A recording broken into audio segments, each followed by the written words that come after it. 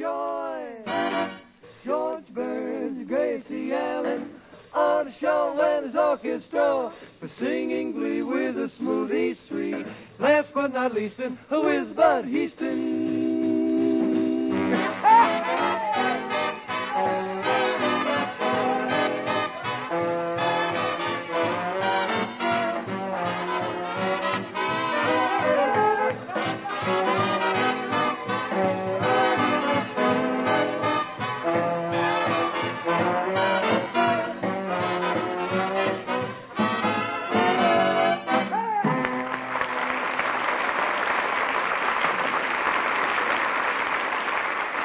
Call your Uncle Elmer. Phone your Aunt Matilda. Tell them it's time for Burns and Allen. And when you want to fill the chairs around your table in double quick time, tell the family there's baked Spam for dinner. Spam, S-P-A-M, is tender, delicious, easy-to-serve meat.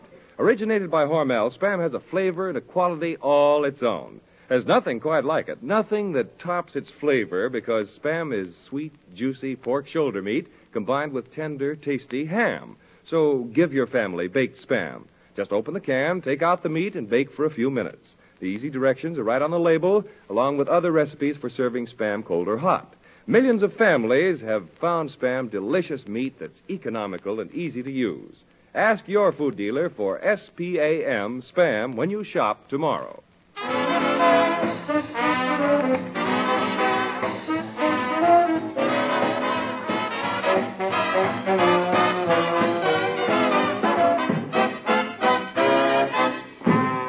And now for Spam's Meatheart, Gracie Allen and George Mink Coat Burns.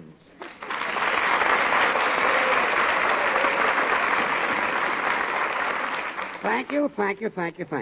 And, Bud, you can stop being such a comic, and that goes for everybody here. I don't want to hear any more about the mink coat I gave away last week. All right, let's stop talking about it. Good. You mean the one you gave Cabina Wright Jr.? Yes, and I don't want to talk about it. About what? The mink coat I gave Cabina Wright Jr. And why do you keep bringing it up? I didn't bring it up. You're to blame for the whole thing. I didn't expect it to accept the coat. I merely wanted to think that I was a big shot, and what happened? You had to talk her into it. Oh, well, that's all right, George. You can do something for me sometime. Gracie, you don't understand. Did anybody ever invite you out to dinner knowing that you couldn't accept? Saturday night. Good. The food was delicious. No, did any fella ever say to you, Gracie, let's go out on the balcony and look at the moon, knowing all the time that there was no moon? Yeah, some smart aleck tried that on me once, and boy, did I fall. No moon, huh? No balcony. Well, whether you understand it or not, that was a $5,000 coat, and I've got to get it back. Ah, Judge, there's no use crying over spilt mink. Spilt mink? Yeah. That's right, George. Cabina Wright Jr. was nice enough to invite us all to her party tonight. If you're going to mope about losing $5,000, you're going to spoil our whole evening. Spoil your whole evening? Well, George always does that. Just 2 weeks ago, we were invited to a lawn party, and George was the only one who came without a lawnmower. And Gracie, just a minute. That's another thing I just as soon forget. Going into a swimming pool with a tuxedo on. Going in? I was pushed in. Yeah, and I'm sorry I did it. You did it? Yeah, you aren't even a good sport, staying at the bottom of the pool sulking. Sulking? I was drowning. Well, that's even worse. Why show off? Nobody else was doing it. Gracie, I can't swim. So what? Why stay at the bottom of the pool? That's nothing to be ashamed at. Ashamed at? Yeah, Oh, I see what I told you I didn't want to talk about it. And that language you used down there, it was shocking. Gracie, I was at the bottom of the pool. How could you hear what I was saying? I'm a bubble reader. Well, this on top of that $5,000 mink coat certainly puts me in a great mood for Cabina Wright's party tonight. Oh, gee, I can't wait to get there, George. Is Cabina Wright's mother really a leader of the 400? That's right, Bud. Well, just think. A real society party. I wonder if it'll be as exciting as it looks in the magazine ads. Oh, yeah, society is more fun than any place. Yes. What? Well, imagine eating with real community plate silver. But right now I'm thinking of something much more important. A certain young lady is wearing it, and it amounts to a neat little figure. Well, thanks, George, and I didn't even think you noticed my dress.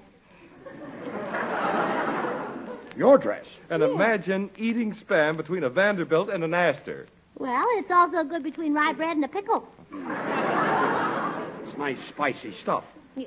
Look, you're all talking about parties and clothes. Nobody is interested in the mess I'm in. I am, George. Of course, the sleeves are too long, but then again, the pants are too short. But outside of that, I look fine. Yeah. Now, if you can get somebody just to press it, it'll only bag at the knees. And I always say... Never mind what Hello, you George. always say. Hiya, George. How's the old fur trapper? Fur trapper? Yep. Every time you open your trap, you lose a fur. Look, Frenessy, what... what should I have given her, a clarinet?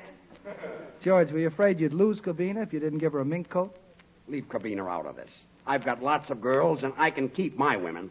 Well, I've seen 'em, brother, and you ain't kidding.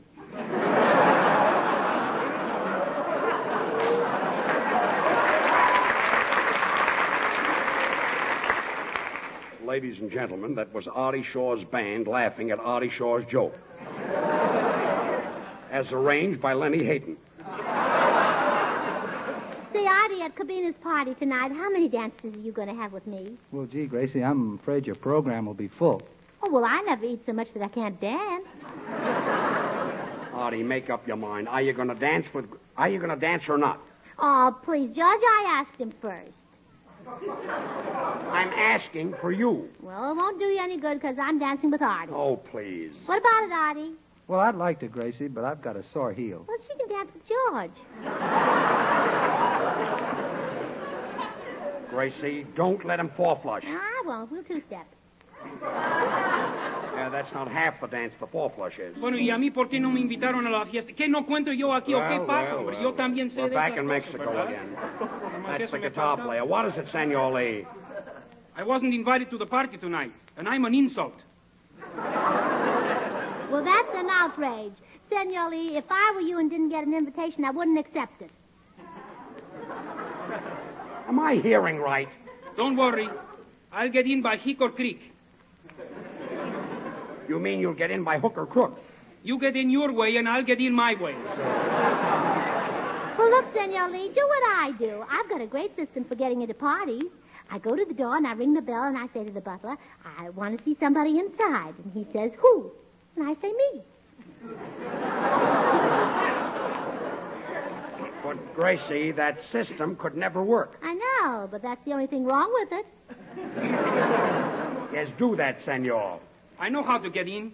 I'll disguise myself as a foreigner.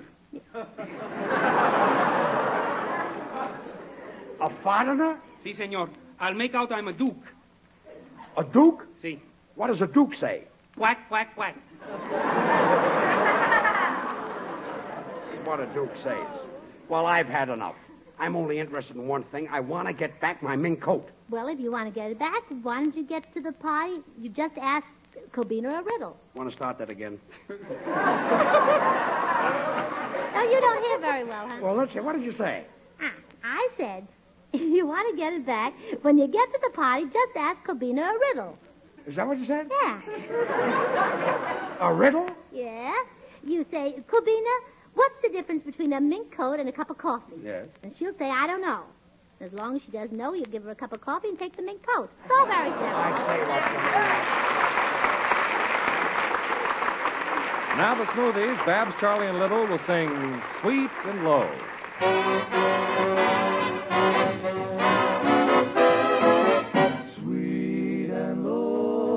Sweet and low, wind of the western sea.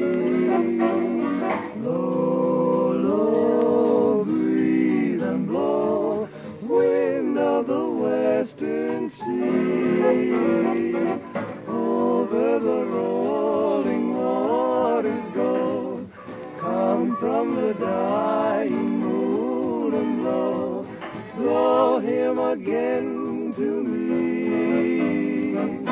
While my little one, while my pretty one sleeps. Low, low, rock by my pretty baby, listen to my sleep and rest, oh, sleep and rest, oh. Father will come to thee soon, here by the light of the moon. Blow, blow, breeze, why don't you blow? Wind of the west, western sea. Over the rolling waters go, come from the dying moon and blow. Blow him again to me, to me, to me. While my little one, while my pretty one sleeps, while baby sleeps.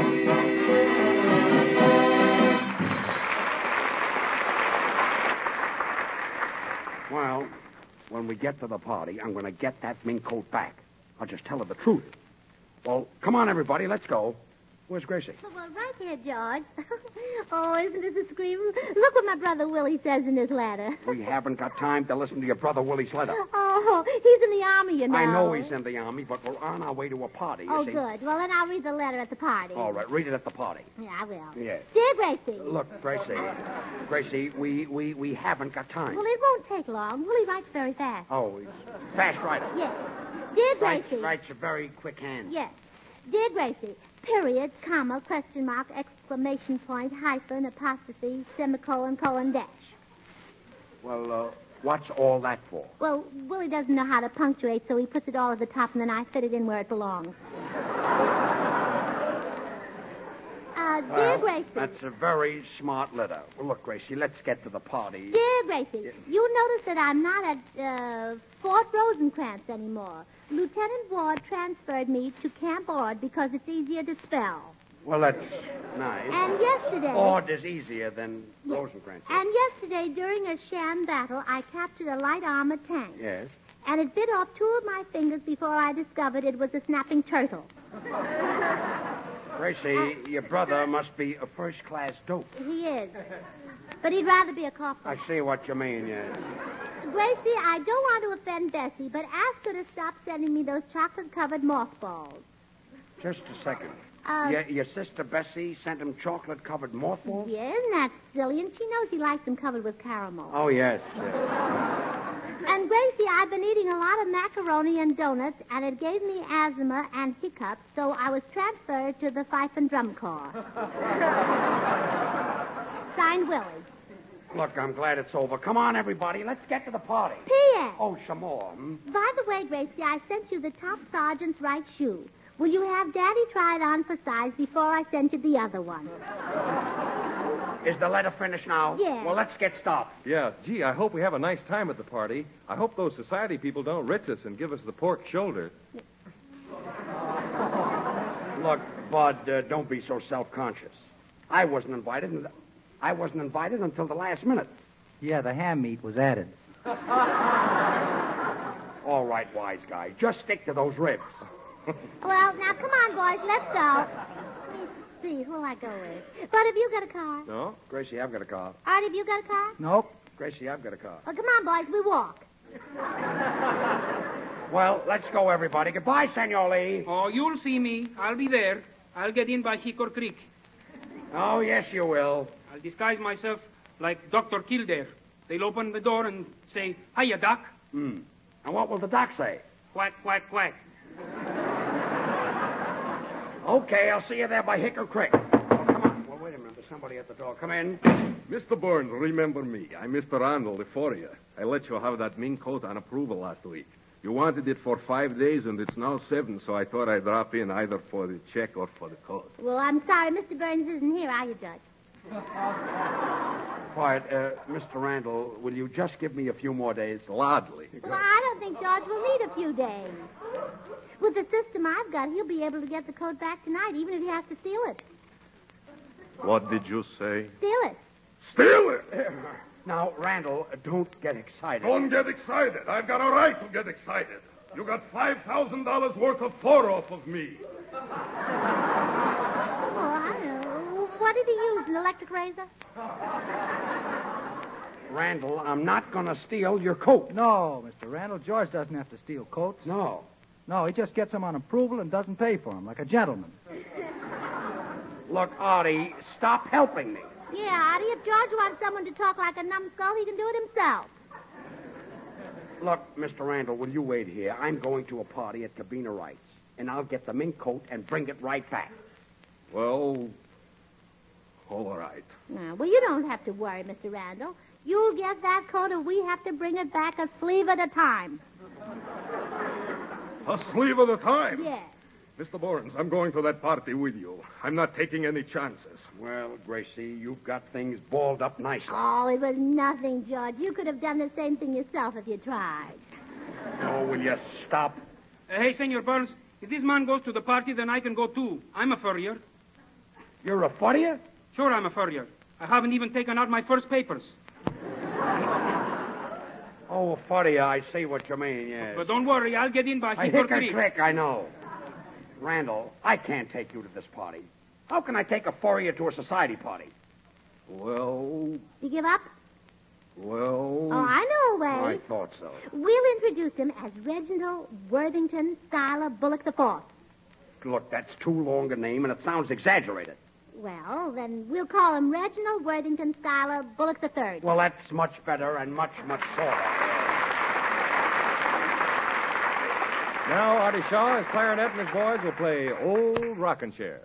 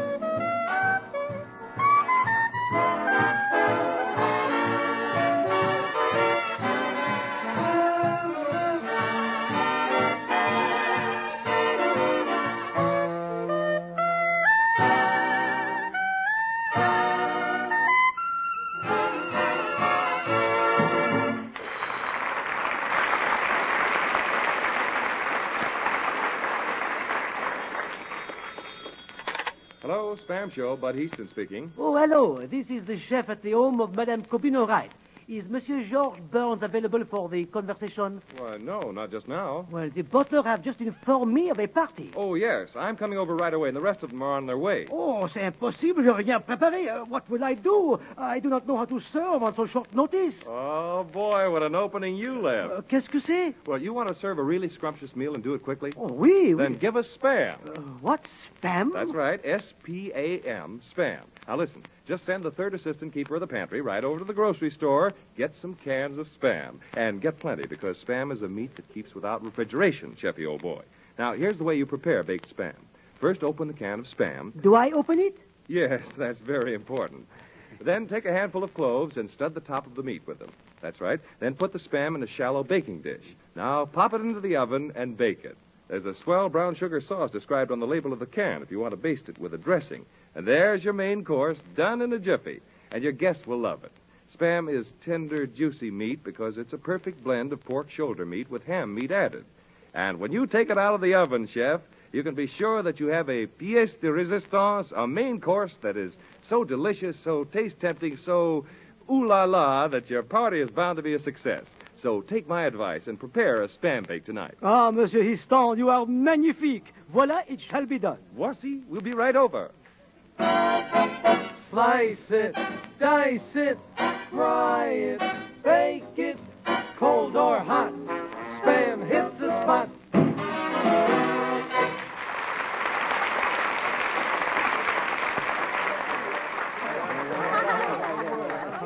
Oh, thanks. George, I'm having a wonderful time at this party. This gentleman here is a wonderful dancer. And we must have the next dance, too. I'd love to, madam, but I've got to go back and polish the silverware.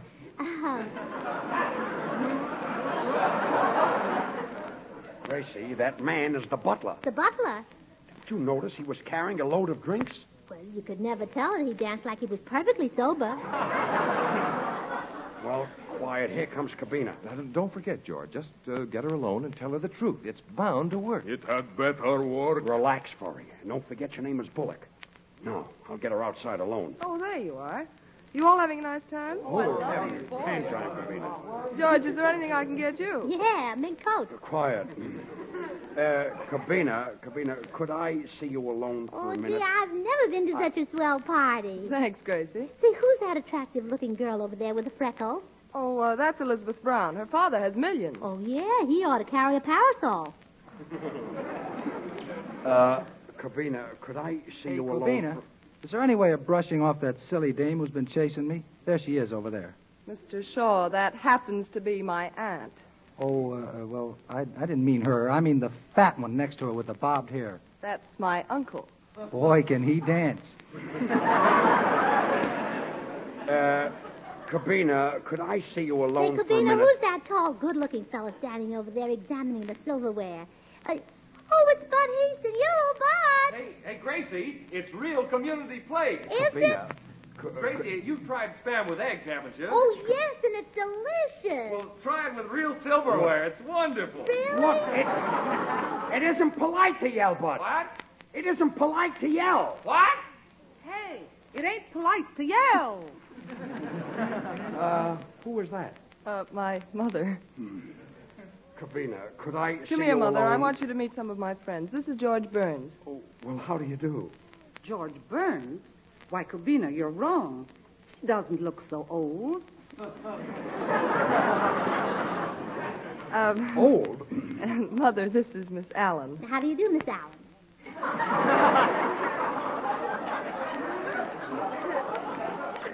You're Miss Allen. Then who am I? Mrs. Wright, you'll have to excuse Gracie. She's pretty silly. Oh, that's nothing. I'm even pretty when I'm not silly. Yeah, that's what I mean. And, Mother, this is Artie Shaw.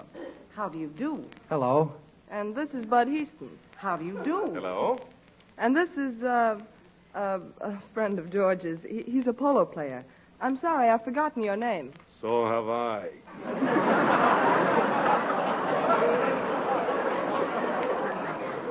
Mrs. Wright, he's Mr. Bullock. You know the Bullocks. Oh, the Bullock family. Oh, certainly.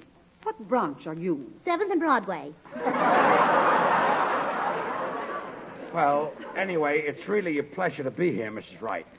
And Mr. Burns, I want to thank you for that adorable little coat you gave Cabina. Do you know it looks like real mink? It looks like real mink. Do you know how long it takes to make a coat like that? Bullock. Do you know that this girl has one of the best skins in Hollywood? Well, maybe she uses mud packs. George, why is this Mr. Bullock so interested in my fur coat? Well, you see, Cabina, he's sort of a collector of furs. You mean he collects minks? Yeah, either that or the $5,000. Look, Cabina, could I see you alone for... That's right. What is it, Jenkins? There's a very dear friend of Mr. Burns waiting to see him in the library. What's his name? I don't know, sir. What did he say? Quack, quack, quack. That's Senor Lee, our guitar player. Mrs. Wright, could you please ask him to go? I'll see to it right away. Well, thank you. Cabina, could I see you out in the garden alone? Why, certainly, George. Miss Wright, here's your mink coat you rang for. I didn't ring for it. Well, somebody did. Well, who wants to talk about my brother? Well, Cabina, would you like to have me take it upstairs? No, I'll wear it out in the garden. Oh, you are going to wear it out in the garden? Yes, Mr. Bullock. May I slip these mothballs in the pocket? Mothballs? I thought he was a polo player. Well, he is. You see, he plays miniature polo. He uses a very small mallet. Say, George, you better get that coat back before the styles change. Well, just leave it to me. Cabina, dear, Yes, Mother? take care of our guests and see that they have a good time. I'm going out. Why, Mother, you look wonderful with all your jewels on. Yeah, you're prettier than Hollywood Boulevard. Quiet. Mother, who are you going out with, Frank Vanderlip or Gregory Thorndyke? Neither one. Well, then with whom? Quack, quack, quack.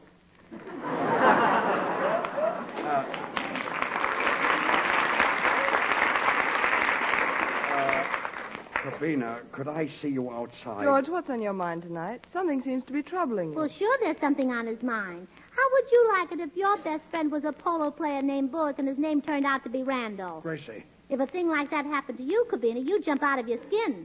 And if you did, I bet George would grab it and Randall would grab George. Oh, quiet.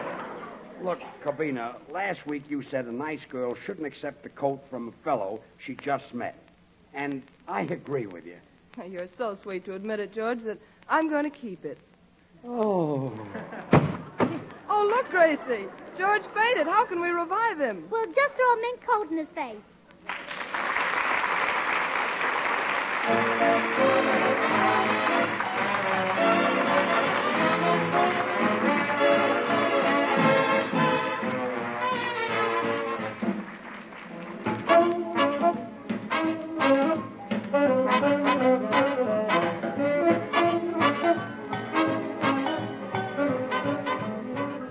Don't forget to put Spam on your shopping list tomorrow. Originated by Hormel, Spam is absolutely the most popular new meat item brought out in a generation. A perfect combination of pork shoulder and ham, this delicious meat in a handy can has become a mealtime mainstay in millions of homes. If you haven't yet tried Spam, do so tomorrow. You're really missing something extra good because cold or hot, Spam really hits the spot. Ask your food dealer for Spam. Ladies and gentlemen... Oh, Gracie, say goodnight. Well, good night. That's right. Ladies and gentlemen, we leave tonight, and our next broadcast will come from Chicago. George, you can't leave yet. Why not? I gave the man the checks for the trunks. I gave him the check for the suitcase. Yeah, but you forgot to give the man the check for the fur coat, if you know what I mean. Oh, good night. Good night, sir.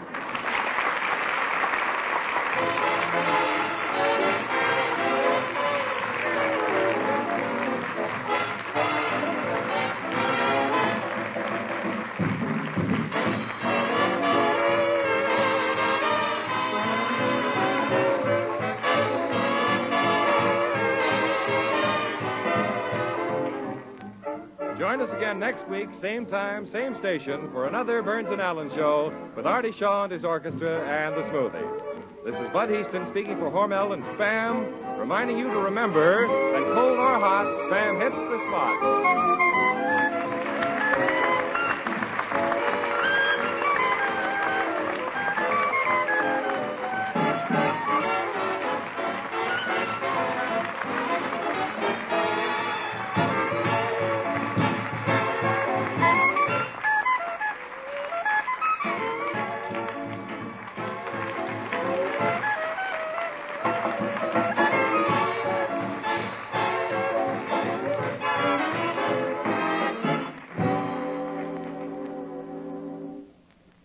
Have you tried Hormel chili con carne? Even those who think they don't like chili do like chili con carne the way Hormel makes it because it's different and everybody likes it. Double your money back if you don't like it. Try Hormel Chili Con Carne tomorrow. This is the National Broadcasting Company.